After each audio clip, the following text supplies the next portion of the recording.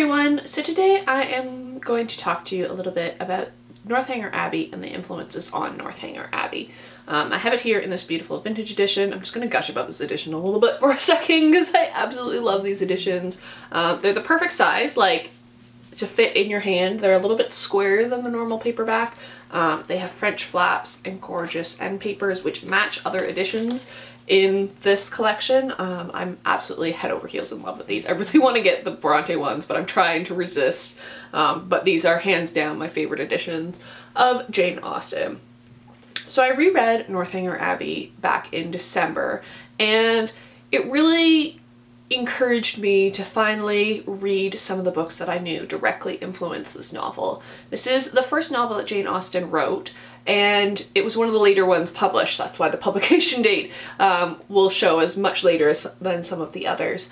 But you can really see as a young author, Jane Austen's kind of like, it's very much a novel about novels. You can see Jane Austen kind of thinking, is the novel a worthy medium for me to be writing in? Because the novel was still quite new at that time.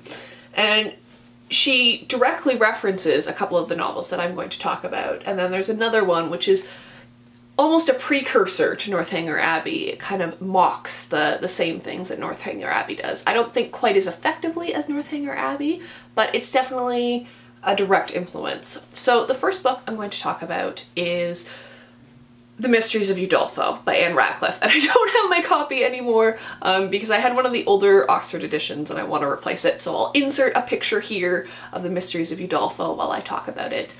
So The Mysteries of Udolpho is kind of this gothic romance, and it's very long-winded. Like, it really is. I read it earlier in the year, and I mean, it was thoroughly enjoyable, and it was very entertaining, and you can really see where the protagonist of Northanger Abbey, Catherine Morland, kind of gets influenced by it, because there's you know, bandits and getting locked up in an old gothic Italian castle and all kinds of like pretty preposterous situations. But it's such kind of a good, fun kind of read. I would definitely recommend it. I would maybe, if you're new to classics, I would not recommend it to start with.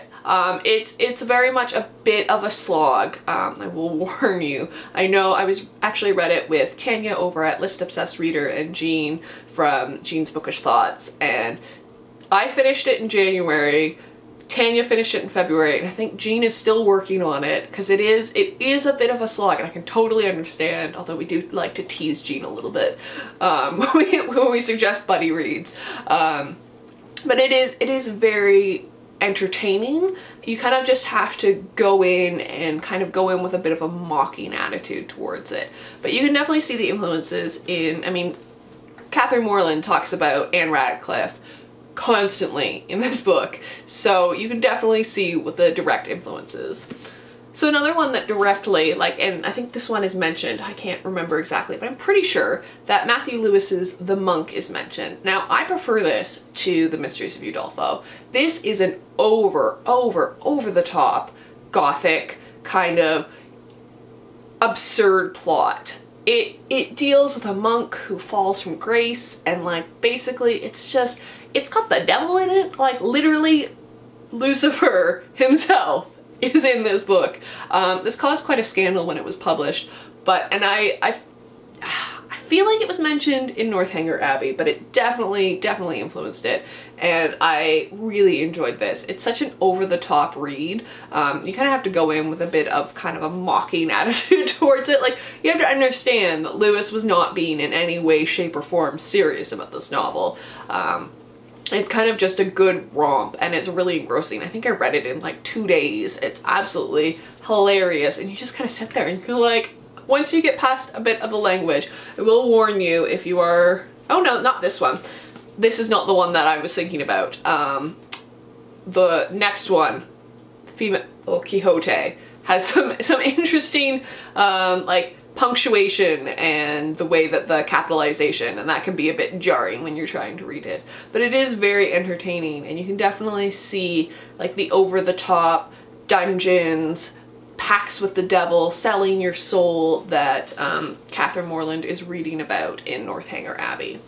And then the final book that I have to talk about, which I clearly spoiled a little bit, is Charlotte Lennox's The Female Quixote. This is a precursor to Northanger Abbey, and it's very much deals on the same themes. The protagonist, Arabella, leads a fairly secluded life, much like Catherine Morland, and when she's introduced to society, because she spent so much of her time reading, like Catherine Morland, she makes a lot of missteps because she's guided by what she reads and thinks that what she reads constitutes what reality is. So she believes in these very extravagant honor codes that she reads in her romances and in these very absurd modes of conduct for men and women in her society, which are not the reality. And she's a very much, you're laughing at Arabella in this book.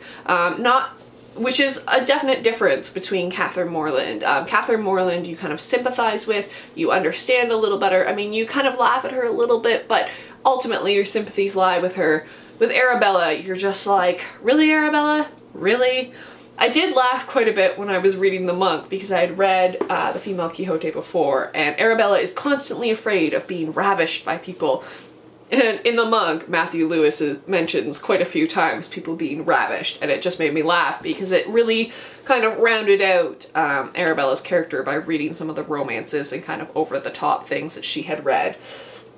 It really is a fantastic work. I think I only rated this 3 stars, but it does allow for a much better understanding of the Northanger Abbey by Jane Austen, and I think if you really like Jane Austen and if you really enjoy kind of finding out where influences are and seeing kind of intertextuality, reading books that influenced later authors is always a really great thing to do. So those are just some books that influenced Jane Austen's Northanger Abbey, which I think is probably one of my favorites now having reread it. It wasn't at the time when I read it, but having so much more intertextuality really deepened my enjoyment of it. So I thought I'd just do a little video about that and share that with you guys, and I will see you in another video. Bye!